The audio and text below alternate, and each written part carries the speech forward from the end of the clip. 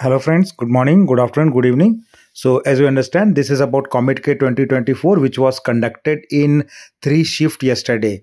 And this video is talking about the total number of students who have registered for this exam versus the total number of students who actually attended.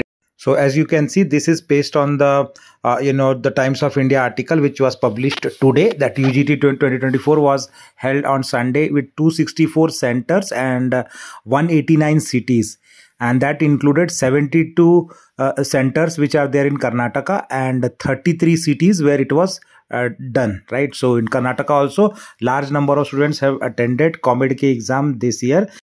So overall competition will be healthy, and as you understand, this examination is for 20,000 undergraduate BTech seats, right? So these are for 20,000 BE BTech seats across 150 engineering colleges in Karnataka. And apart from this 150 engineering college, it also includes 40 private universities across Karnataka which also take.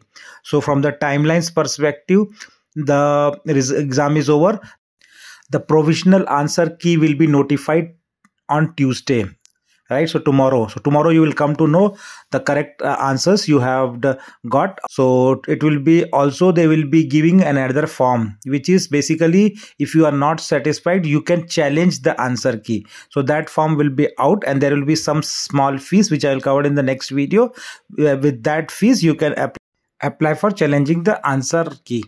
The final answer key then will be released on the May 21, and followed by that the final scorecard of the student will be released by May 24. By that you will get the ranks in the Comedk exam. So that is that from the timeline perspective. Now covering the part of the article which mentioned that this year around 1.2 lakh students registered, and out of the total 1.2 lakh students registered, around 88% of the student turn up. So total attendance students is basically 88%, which means approximately 1,05,000 students attended. So your ranking will be made against these 1,05,000 students who have attended, and you will should get a scorecard by 24th of May. So that's a update, and thanks for watching. Please do subscribe channel to get similar updates in the next video as well.